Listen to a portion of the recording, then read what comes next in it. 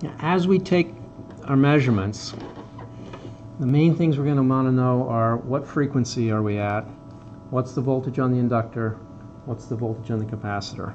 It's nice to see what's happening on the oscilloscope too, so I'm going to put a camera on that and make it a little easier to see.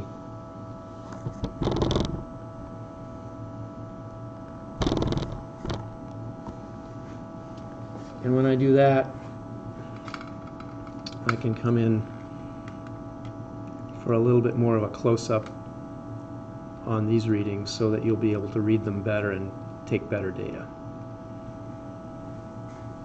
And if I change the frequency, you should be able to read the voltages, see what's happening over here. If I auto scale, read the frequency. There's a decimal point right there. That's in the 2.862 kilohertz.